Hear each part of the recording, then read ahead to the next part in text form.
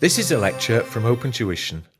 To benefit from the lecture, you should download the free lecture notes from opentuition.com. So the final piece within the jigsaw, step number 5. Remember, step number 4 was to go through there and identify the contract. Step number 2 was to go through there and look at the performance obligations. Step number 3 was to look at the transaction price.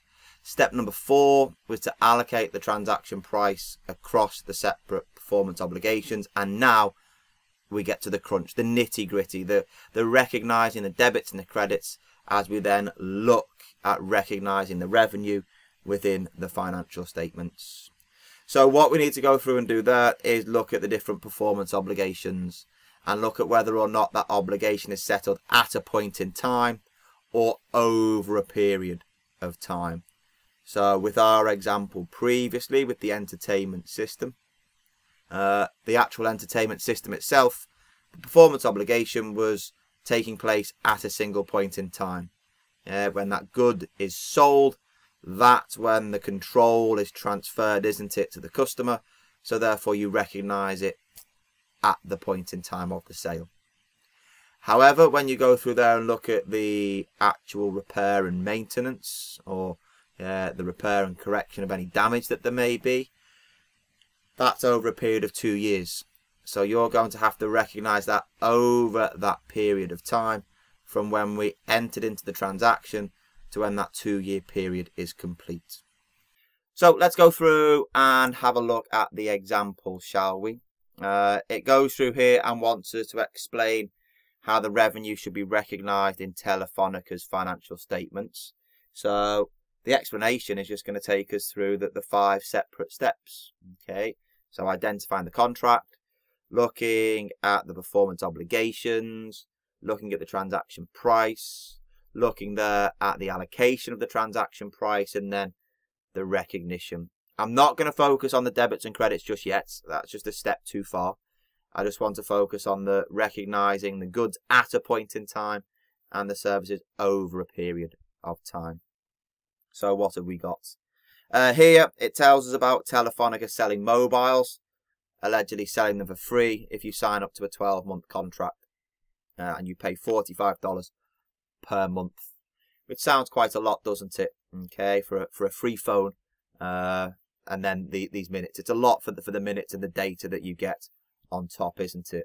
Well, effectively that's because the phone isn't free. You're actually paying $45 per month. Part of that is towards the cost of the phone, and then the rest of it is across the data and the minutes. Okay, so what we need to be able to do is we need to separate it out, don't we? There is a contract, there's 2 performance obligations, the phone, and is it the data and the minutes. The transaction price, well, we have a 12-month contract at $45 per month.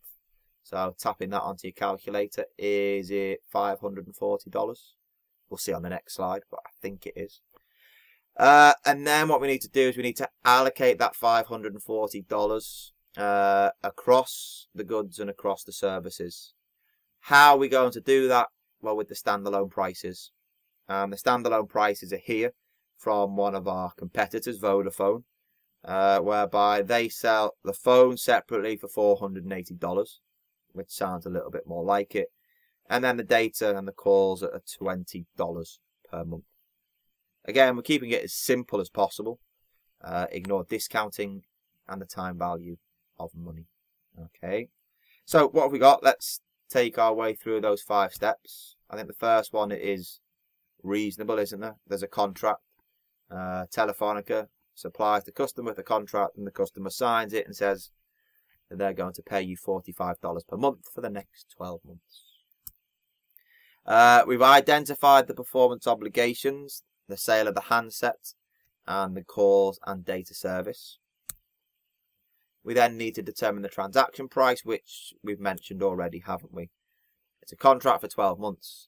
We're paying $45 for each of those 12 months, so $540. The next step is to allocate it.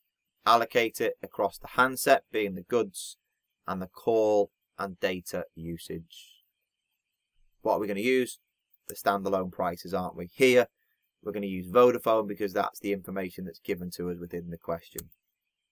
So here, if you look at the total standalone price, and this sort of brings into the reasons why you combine the services with the goods on the actual sale and try and incentivize the customer.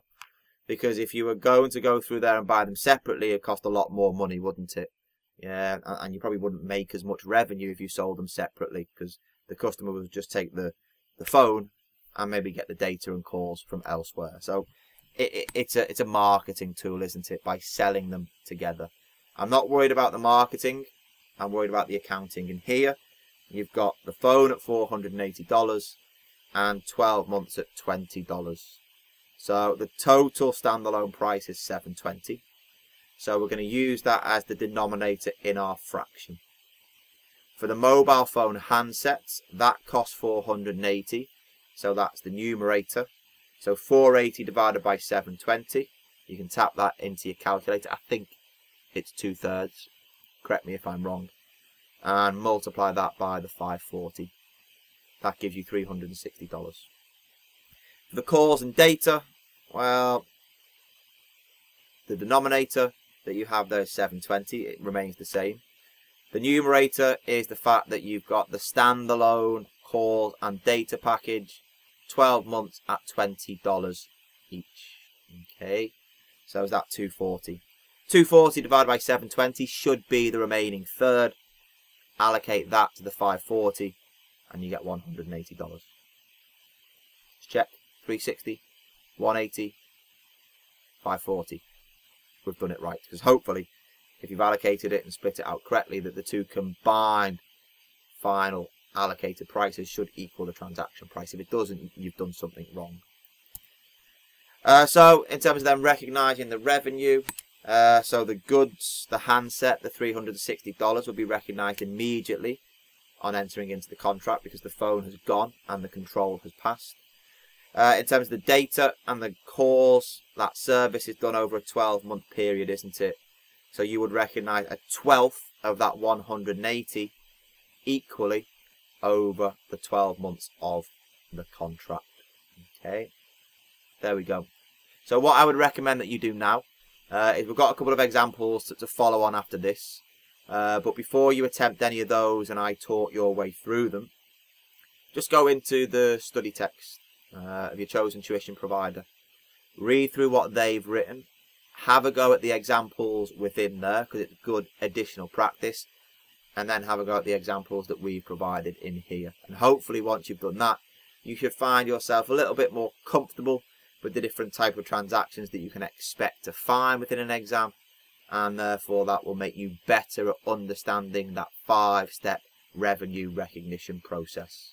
So I'll see you once you've done all of that work.